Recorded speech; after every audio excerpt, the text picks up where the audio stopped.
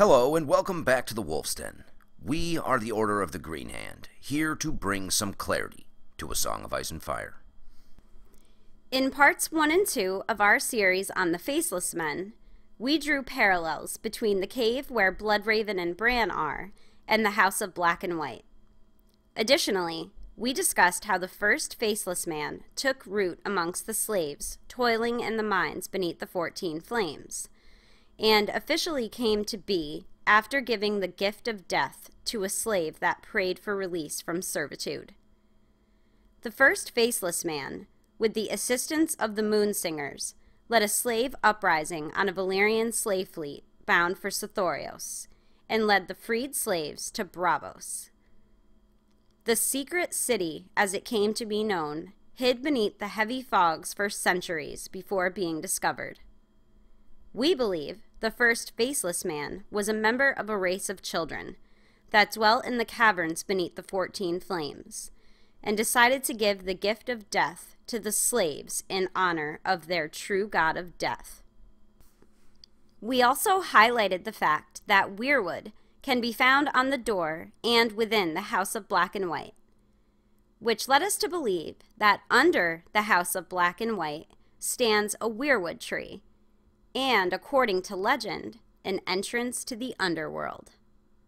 Coming up in this video, we are going to be discussing why we believe that the House of Black and White is where the most organized and sophisticated blood sacrifice in the world can be found, and how the religious tolerance practiced in Braavos, in actuality, more closely resembles the religious zealotry some of the other free cities were founded on, as opposed to the true form of it that was practiced in Valyria. So, let's do this.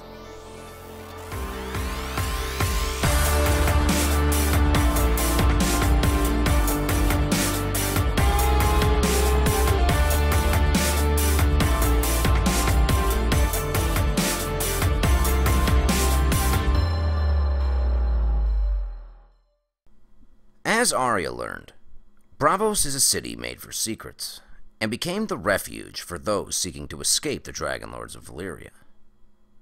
One of the hallmark characteristics of the Valyrian freehold was religious tolerance, meaning anyone could believe in whatever god or gods they chose. For most, religious freedom was a welcome right, but there were those who argued against it, claiming that the Valyrians regarded all faiths as equally false, and that allowing their citizens to keep a multiplicity of gods was a means to keep them divided to lessen the chances that they would unite under the banner of a single faith and overthrow them. The Valyrians themselves claimed that religious tolerance was a means of keeping the peace in the lands of always summer, but inevitably, those who found the tolerance of the freehold intolerable set out to establish cities of their own, godly cities, where only the faith of those who founded it would be practiced. One such example is Lorath. Lorath, located on the northern coast of Essos, east of Braavos, was founded by a group of religious dissidents who worshipped Boash, the blind god. Rejecting all other deities, they ate no flesh, drank no wine, and walked barefoot through the world, clad only in hair shirts and hides. Their eunuch priests wore eyeless hoods in honor of their god, as only in darkness, they believed, would their third eye open, allowing them to see the higher truths of creation that lay concealed behind the world's illusions. Now, opening your third eye is something that we mentioned in one of our Bloodraven videos. We put forth the idea that the three-eyed crow, who is not Bloodraven, but actually an instrument of the Great Other, tends to visit those who are on the verge of death, and uses their natural will to live to convince them to make a deal with the devil, so to speak. For example, when Bran is in his coma, the three-eyed crow visits him while he is falling in his dream, and says to him, "Fly or die. But in order to fly, you have to open your third eye." In various cultures throughout history, The third eye is considered a portal through which demonic possession is possible. So, how does this relate to the Faceless Men? Well, Arya is blinded as part of her Faceless Men training, and as part of this ordeal, she had to dress like a beggar and go out about Braavos and come back each morning with 3 new things that she learned. On her last day as a begging blind girl, Arya went to a bar that had an owner generous enough to let her come inside and gave her something to eat and drink. And it was at this bar that Arya opened her third eye for the first time. The Lysini took the table nearest to the fire and spoke quietly over cups of black tar rum, keeping their voices low so no one could overhear. But she was no one, and she heard most every word. And for a time it seemed that she could see them too, through the slitted yellow eyes of the tomcat purring in her lap. One was old and one was young, one had lost an ear, but all 3 had the white blonde hair and smooth fair skin of Lys, where the blood of the old freehold still ran strong. The next morning, when the kindly man asked her what 3 things she knew that she had not known before, she was ready. I know why the Sea Lord seized the Good Heart. She was carrying slaves, hundreds of slaves, women and children, roped together in her hold. I know where the slaves came from. They were wildlings from Westeros, from a place called Hardhome, an old ruined place, accursed. It is good to know. This is 2. Is there a third? Yes. I know that you're the one who has been hitting me. Her stick flashed out and cracked against his fingers, sending his own stick clattering to the floor. The priest winced and snatched his hand back. And how could a blind girl know that? I saw you. I gave you 3. I don't need to give you 4. Maybe on the morrow she would tell him about the cat that had followed her home last night from Pinto's. The cat that was hiding in the rafters, looking down on them. Or maybe not.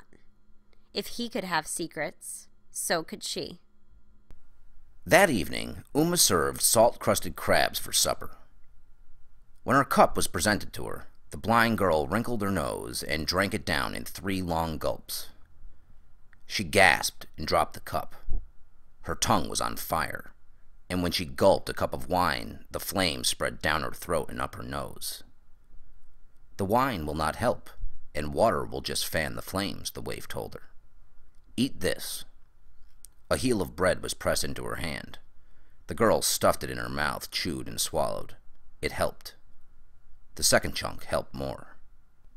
And come the morning, when the night wolf left her and she opened her eyes, she saw a tallow candle burning where no candle had been the night before. Its uncertain flame was swaying back and forth like a whore at the happy port. She had never seen anything so beautiful. So it would appear that the real purpose of her training was to force Arya to open her third eye, and in doing so, she could see through the eyes of the cat.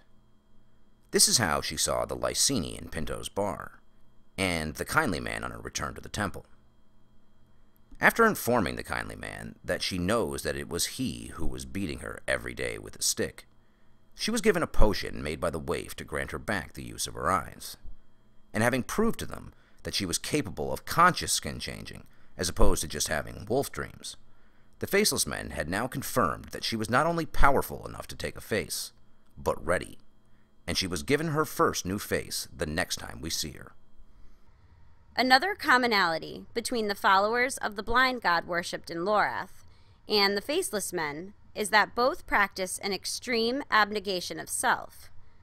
The Lorathi claimed that only by freeing themselves of human vanity could they hope to become one with the godhood.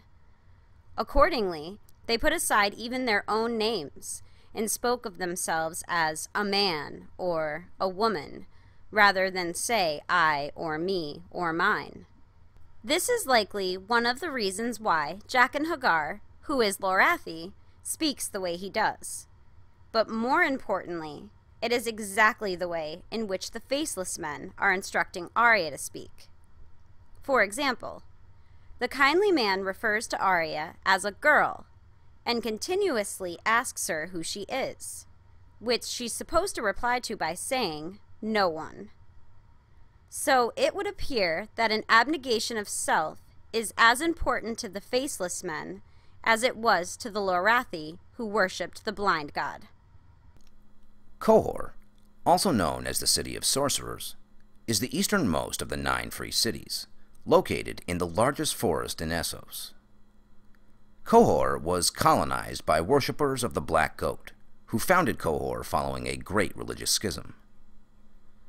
Maesters claim that the dark arts, such as divination, blood magic, and necromancy, are practiced there. The Black Goat is a grim deity that demands daily blood sacrifice. Animals, such as horses or calves, are most often what they sacrifice, but on holy days, condemned criminals go beneath the knives of the cowled priests, and in times of danger, it is said that the high nobles of the city offer up their own children to placate their bloodthirsty god, so he might defend their city.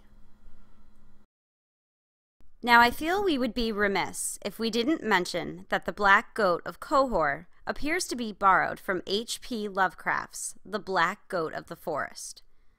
Except in our story, he substituted Qohor, which everyone thinks of as a city, for forest. There are way too many Lovecraft-inspired ideas to cover here, but we will be doing a video or two on the links that can be found between our story and Lovecraft lore in the near future. But for our purposes here, in Lovecraft's Out of the Aeons, he stated that the Black Goat was basically an idol through which the Shub-Nigroth could be worshipped. The Shub-Nigroth, according to Lovecraft, is an evil cloud-like entity who some claimed was another evil deity known as the Not-to-be-Named One. I don't know about you, but this sounds very similar to when Melisandre refers to the Great Other as he who will not be named.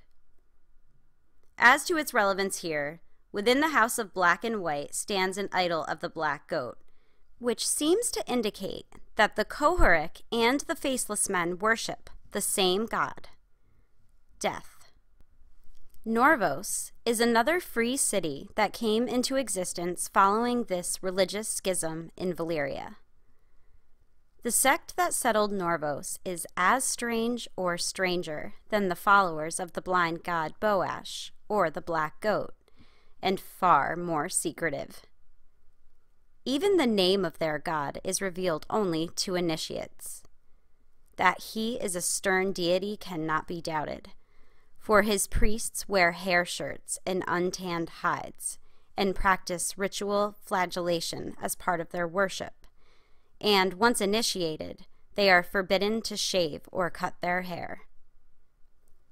Norvos is a theocracy, ruled by their bearded priests who claim that they are ruled by their god, who speaks commands to them from the depths of their fortress temple, which only true believers may enter and live to tell about it.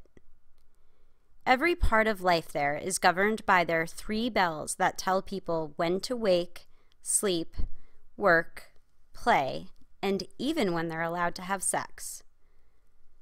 Norvos is also said to be located amidst a vast series of caverns and surrounded by a dark forest. But let's get back to this god that speaks to the priests from the depths of their temple, and the fact that no quote-unquote non-believer has ever entered this temple and lived.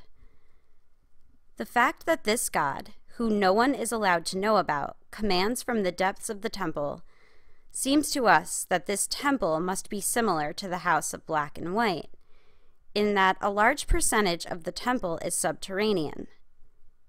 The fact that they kill anyone who dares enter the temple to try and find out what goes on inside is a strong indicator that whatever it is they are doing in there is not something that the rest of the world would look kindly on. As a brief side note, it is not clear whether being a believer in this god necessarily makes you, as an individual, evil, as the Unsullied appear to be initiates, given that Grey Worm told Dany that the god they worship's name cannot be spoken to an outsider, and their obedience seems remarkably similar to that of the Norvoshi people. What does seem clear is that the Norvoshi believe in a god that requires total and complete submission, in turn stripping them of their free will, and one would imagine much of their humanity. The Unsullied are said to be unafraid of death, which is a concept that most cannot understand. However, if you see death as a gift or as a means of becoming one with the godhood, you would have no reason to fear it, and would most likely welcome it. So, Norvos, Qohor, and Lorath stand apart from the other free cities in that they were founded for religious reasons instead of trade. According to the World of Ice and Fire, Norvos and Qohor were founded following a religious schism, which seems to indicate that the groups who colonized these cities practiced the same religion or worshipped the same deity, but in different ways. In our world, this would compare to the differences between the Roman Catholic Church and the Eastern Orthodox Church. In addition to the reasons for which they were founded, it seems that all three worship a dark deity. Of the three, the one we are most uncertain about would be Lorath and their worshipping of the blind god. In one sense, it appears that they are a sinister group who honor their god by living in darkness in order to open their third eye, which, as we said, has been historically considered a portal through which demonic possession is possible. Additionally, in our own histories, the blind god was considered a form of Satan who went by the name Samael. Samael was considered to be both good and evil, but in most accounts is linked with hell, destruction, and the underworld. However, in the World of Ice and Fire, it states that the worshippers of the blind god considered all forms of life as sacred and eternal, which makes us wonder whether they truly are as sinister as they appear, but rather just in search of a greater understanding of the mysteries surrounding the world's creation. Either way, of the three, they are the only ones that are no longer in existence, which implies that they were either killed off or migrated elsewhere and exist under a different name. But the point we are trying to make here is that the free cities of Norvos, Qohor, and Lorath were all founded by religious groups seeking to escape the freehold and their custom of religious tolerance. Braavos, on the other hand, appears to have been created with the same ideals as its sister cities, but did so by creating the illusion of religious tolerance. Beneath the heavy fogs and illusions of tolerance, the Braavosi created a city where their one true God could be worshipped by all those who believed in it, regardless of their practices. In doing so, they paid each subgroup that came into existence following the schism their due, while terrifying everyone else into silence. Think about it. Who's going to publicly speak out against the Faceless Men and their many-faced god within Braavos, as they would have no way of knowing if one of them is standing right next to them? Now, at the beginning of this video, we expressed the belief that the House of Black and White is really the world's largest and most sophisticated blood sacrifice, that there is a weirwood deep below the temple, as well as the entrance to the cavern system that leads to the underworld. But how could a cavern system be connected to an island in the middle of a lagoon? Well, when Arya is taken down to the Hall of Faces, she went down 94 steps, and noted that she had to be well beneath the canals of Braavos, which I would guess is accurate, because 94 steps down has to take you somewhere in the general vicinity of 60 to 70 feet below the surface. She gets down there and enters the hall, where 1,000 faces look down on her, which seems to be an awfully small number considering that they collect a few new bodies every day, or about 1,000 per year for the past, I don't know, say 1,000 years or so. That would mean that they should have hundreds of thousands, if not million, faces. This leads us to believe that the numbers Jojen used to explain to Bran what the odds were that someone would be born with the ability to skin change, or about 1 in 1,000, also plays a role here, and only faces from people who were skin changers themselves can be worn by the Faceless Men. The other significant piece of information that we get from this sequence is that this is not the bottom level of the temple, as Arya sees a tunnel leading from the hall that contains a winding staircase that goes even deeper, and she wonders, how many cellars are there? Do they just go down forever? That is a very good question. Now, given that they don't appear to use the faces of 999 out of 1,000 people that come there to die, they must do something with them, because they take the time to clean and prepare the bodies for some purpose. Their bones do appear to be used, as Arya described another tunnel leading from the Hall of Faces that's walls are made of bones and are supported by columns made of human skulls. But what happens to the rest of the body? There is no mention of rotting bodies with or without heads or faces lying around. And there isn't exactly a cemetery out back, or a constant supply of dead bodies floating in the canals of Braavos. So they must have an internal means of disposing of about, 1,000 bodies a year for the last 1,000 years or so. This is where the blood sacrifice to the subterranean weirwood comes into play. They kill the people upstairs in the temple, and take the body and clean it, which could be viewed as them purifying them for their god. The method used to kill them ensures that none of the blood is wasted. So once clean, the body is taken down to the deeper levels of the temple and given to the weirwood, thus turning the House of Black and White into the largest and most sophisticated blood sacrifice in the world.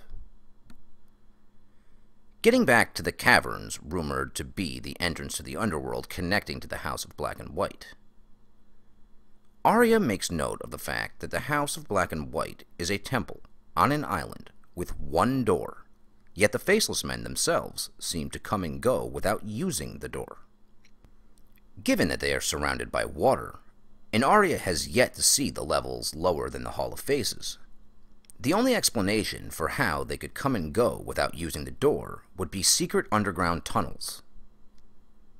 But in order for them to function as passageways, and stay secret from everyone else in Braavos, they would have to be deep enough underground that they could pass below the waters of the lagoon, and most likely connect to the mainland, which is why we believe the Great Caverns, thought to be the entrance to the underworld, connect to the House of Black and White, and were most likely created by the flow of the black death water that feeds the pool in the center of the temple.